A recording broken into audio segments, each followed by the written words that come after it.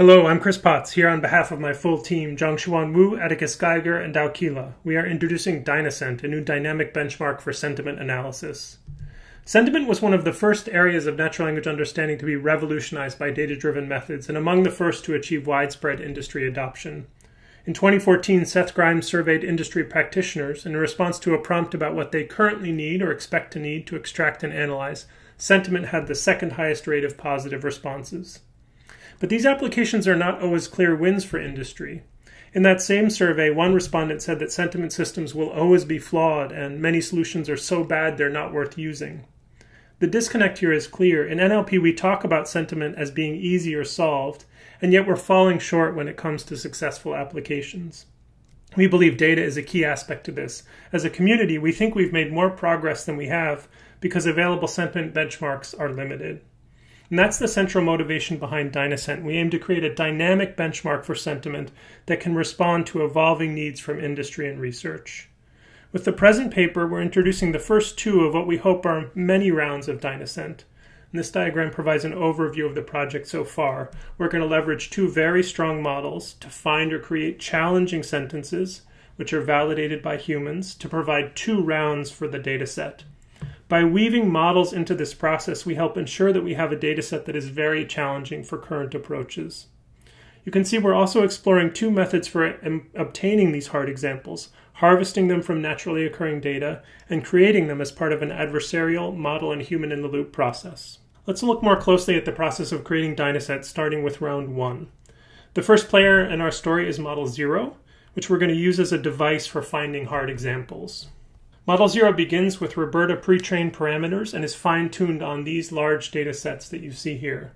We've cast this as a ternary problem that is positive, negative, neutral. That's the simplest formulation that still does justice to the fact that not all texts express sentiment. Perhaps the main thing to point out here is that our neutral category is the smallest of the three. That's sort of misaligned with real-world distributions of sentiment, and it will affect our models and results, as you'll see. For tracking performance throughout the project, we use these three external test sets in addition to those created for DynaSent. Model 0 performs well on all three, though the neutral category is already arguably emerging as a troublemaker. It has the lowest performance across the board and by wide margins. Now, as I said, Model 0 is really just a device for finding hard examples, and our hunt for those examples was conducted in the Yelp academic dataset. We employ a simple procedure. From the ocean of available sentences, we oversample sentences where there's a sentiment tension between the sentence level model prediction and the review level rating of the text. The idea is that this is likely to help us locate sentences that the model is not properly understanding for whatever reason. It's merely a heuristic, since of course positive sentences can appear in negative reviews and vice versa, but we don't need it to be perfect. All the sentences in DynaSent are multiply validated by crowd workers. In that task, after being presented with guidelines, workers were shown a sentence and asked to label it as positive, negative, no sentiment, that is neutral, or mixed sentiment. All the examples in DynaSent have labels from 5 crowd workers, and do see our paper for the methods we use to identify and retain high-quality labels and workers.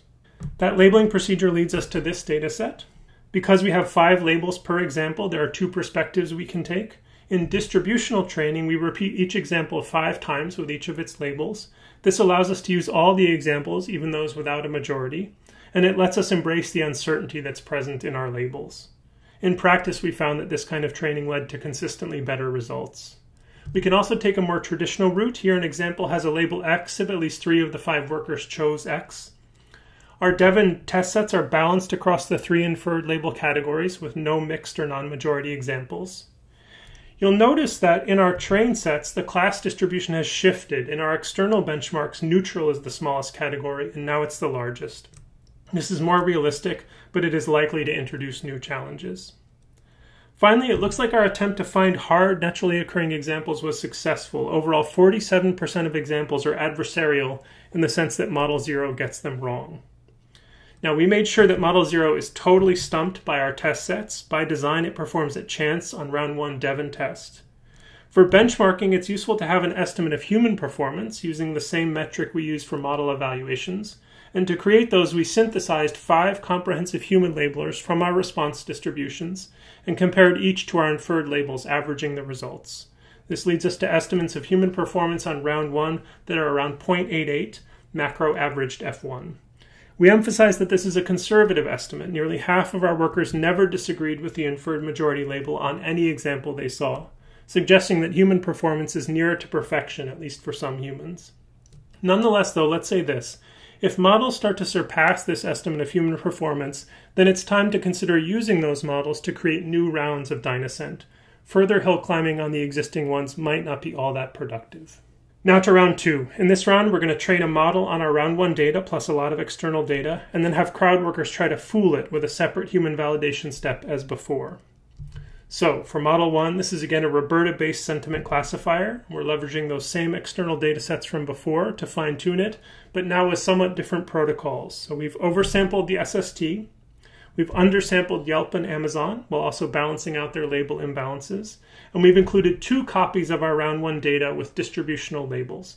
This is meant to encode our values, especially our goal of doing well on DynaSent. And here's how Model 1 does. First, it's great to see that we're getting traction on round 1. There's a bit of a concern though. Model 1 has dropped in performance relative to Model 0 on Yelp and Amazon. We think this might be unavoidable, given our goals of doing well on DynaSent. We want to start shifting to the DynaSent labels and label distributions, and we're starting to see some trade-offs in doing this when it comes to the external benchmarks. Now that we have Model 1, we want to start using it to obtain hard sentiment examples, and to do this we're going to rely on the new DynaBench platform. DynaBench is an open source platform and makes it remarkably easy to put models in the loop during dataset creation. And DynaSent is in fact one of the first DynaBench datasets, along with those for NLI, hate speech detection, and question answering. For DynaSent, we initially used DynaBench out of the box. Workers simply had to try to fool the model by writing examples from scratch. We saw, though, that this was leading to examples that tended to be short and employed a small set of techniques that were going to lead to dataset artifacts. And to help avoid this, we moved to what we call our prompt condition. In this condition, the worker sets up their task as usual. For instance, this worker is going to try to write a sentence that is negative, but that the model assigns a different label. However, now we offer the worker a prompt sentence drawn from the Yelp dataset that they can, if they choose, use as a starter to modify it to achieve their goal. We found that this led to more naturalistic examples, and so we used the prompt condition for essentially the entire round, relegating our small number of no-prompt examples to the train set where they can easily be excluded. Our validation process was the same as for round 1, and this leads us to the round 2 dataset. As before, all examples have 5 labels, so we can use distributional training, or we can infer labels and train on those. And as for round 1, the Devon test sets are designed to be balanced across our 3 classes and maximally hard for Model 1. Now, the overall rate of adversarial examples is only 19% for this round. That's much lower than round 1. We think 2 major factors are in play here. First, the cognitive demands of our task are high, and so some workers lose track of what their goal is and write sentences that the model actually gets right. Second, Model 1 is hard to fool. It's a good model, and I know this from experience because I've confidently tried to fool it and been less successful than I would have liked. Nonetheless, we have a solid round 2 dataset. As before, we ensure that Model 1 performs at chance on this round, and our estimate of human performance is high, in fact higher than round 1 at around 0.90, and this ignores the fact that many workers are arguably close to perfection. So that's DynaSent thus far. Let me close with some general lessons that we're applying to future rounds and future modeling efforts. As I said before, prompts are useful. We found that workers made good use of them. As measured by edit distance, they tended to make substantial numbers of edits without, though, discarding the prompt entirely.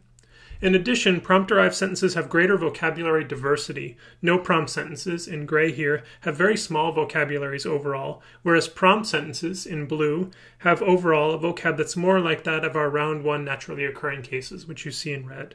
Thus, we think prompts could be valuable for adversarial example creation in general. Basically, it reduces the burden of creative writing. A second insight from DynaSent concerns the neutral category. Our neutral category has a semantics that's determined or at least constrained by our validation task. By contrast, neutral categories that we infer from star ratings have much more diversity to them. And to support this intuition, we relabeled the dev set of the SST using our validation protocols. Here's a confusion matrix for the 2 labeling efforts. Now, it's reassuring that there are relatively few sentiment confusions, and by the way, we think all of these favor our own labels over SST.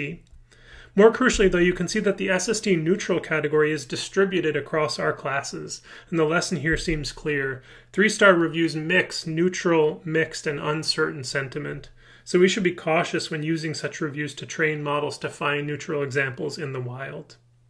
And this brings me to our final analysis for the talk. You might be wondering why we didn't fine-tune Model 0 on our Round 1 data to obtain Model 1. We retrained everything from scratch. And the reason is that we often experienced catastrophic failures for the neutral category when trying to fine-tune. And to diagnose the problem, we employed the inoculation by fine-tuning method, and it gave what you might call textbook results. Consider the left panel here for our positive class. As we fine-tune Model 0 on more and more Round 1 data, performance on the positive class steadily improves, and we maintain performance on our 3 external benchmarks.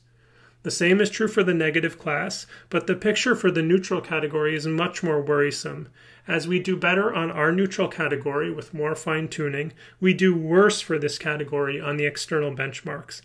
This pattern is indicative of label shift, the same sort of label shift that we just saw with the SST a moment ago. Now, we firmly believe DynaSent has the better notion of neutral, so we hope to continue to lean on DynaSent to create models that can make good neutral predictions, even if it costs us on these external benchmarks. Okay, to wrap up, our best model so far using all of DynaSent gets around 0.83 F1 on round 1 and 0.71 on round 2. But we're sure these aren't the best models conceivable, and we would love to see someone do better. After all, that would give us a model that we could use to power another round of DynaSent. We ourselves are already at work on new rounds of DynaSent, focusing on more emotional dimensions and domains outside of product reviews. And finally, here's a link to the project repository, which provides the dataset, starter code, models, a datasheet, a model card, and notebooks to reproduce everything from the paper. Please do let us know what you learn about DynaSent from working with it, and thank you for watching.